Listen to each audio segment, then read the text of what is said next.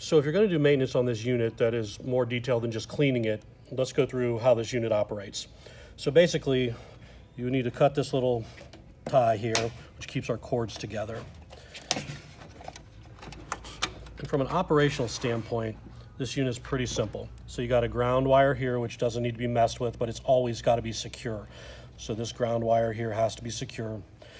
Power comes into this unit through this white and red here, comes in, goes to our thermostat.